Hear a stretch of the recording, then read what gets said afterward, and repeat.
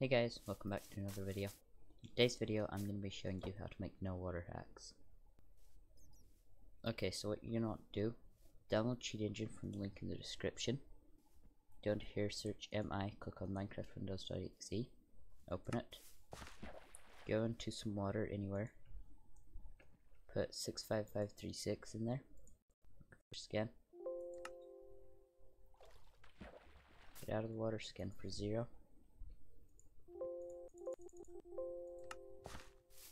Scan for unchanged as you're out of the water. And you get back in, scan for 65536 again.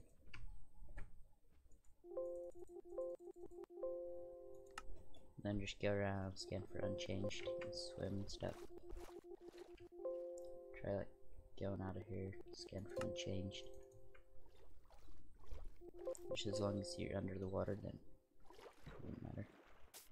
And just get out, scan for 0 again.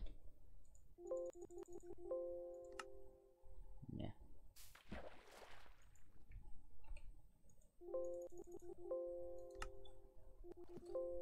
I think your head can be out of the water, it's just like if you're not all the way out of the water.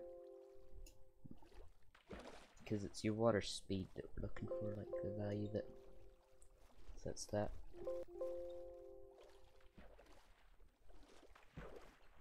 So yeah, it's one of these ones right here.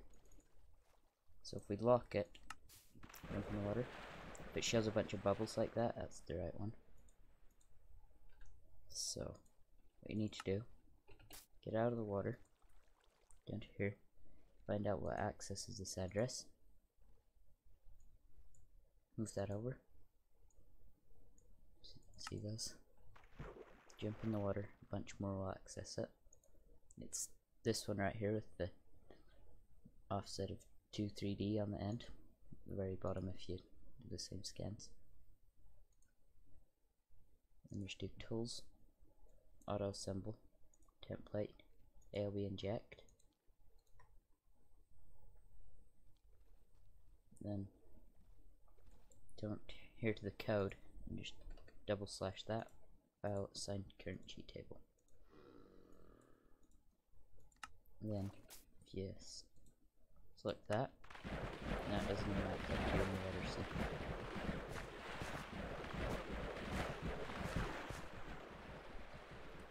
okay, bye guys, enjoy the video.